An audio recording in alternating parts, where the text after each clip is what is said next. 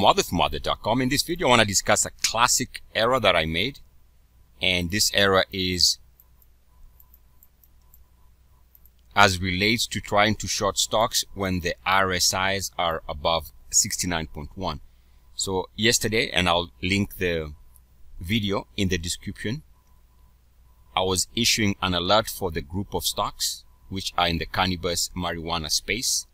TLRY was the leader, and then the other one was CGC, and then there's the ETF MJ, and there's another stock CRON.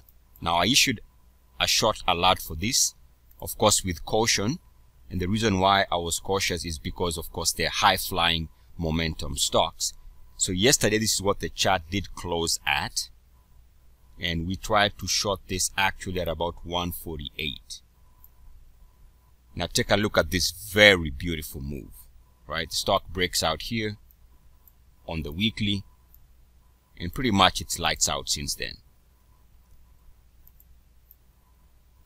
And we can see that this breakout as of yesterday had moved from 30 roughly to the highs here of 155. So I need to stress that the fundamental error here is to, if you take a look at the daily now, we can see the daily was trading with the RSI above 69.1. In fact, the RSI had been above 69.1 since this period here in the higher 20s. And the more the RSI held above 69.1, you can see the reaction. And this is why we have to be very careful. In fact, let me say this, we need to ignore the temptation to short stocks that are showing this type of power. And this is the fundamental error that I personally made. Now if you take a look also at the 2 hourly, again, even yesterday, the RSI was above 69.1. This is not where you want to short. This is just telling you that there's possibility of higher prices. Be aware. In other words, if you own the stock, you need to hold on as long as the RSI is defended and as long as the RSI is above 69.1. Take a look at the hourly chart. Even on the hourly chart, you can see the RSI remained above 69.1. So again, all the time frames, if you take a look at the 30-minute chart, you can see the RSI also did close above 69.1.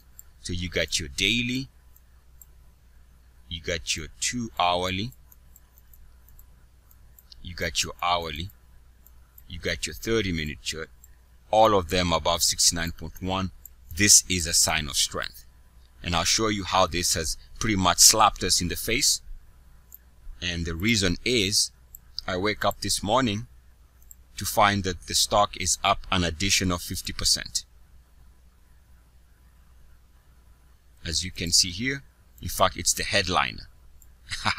So that is in your face mistake, a rookie mistake, because I should know better. I know that stocks, we all know, or at least I teach that stocks above 69.1 should be respected. So yes, a great mistake here. And if you take a look at the pre-market action, you can see in the pre-market, the stock is trading as high as 239. Remember, yesterday it closed at just under 155. Now is showing intraday pre-market in the morning here with about 45 minutes to go. It is trading at 224, the high being at 239. Or by the way, you can also see here on this chart that the RSI is trading close to, let me see whether we can get that RSI reading to show up. But the RSI is in the 90s. So again, confirmation that it is a rookie mistake to try and short or get out, if you own it, get out of an instrument with the RSI holding above 69.1. So, note to self, respect the power of RSI 69.1.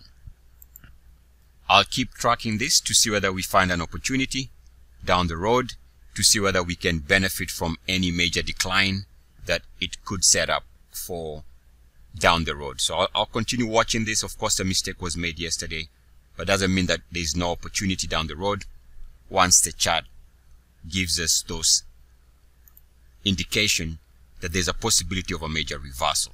Eric Muathe with Muathe.com. A mistake was made, but we can learn from it. Be aware of what it means when an instrument is trading above 69.1. Eric Muathe with Muathe.com. As always, good luck, peace, and blessings. And so it is EACS.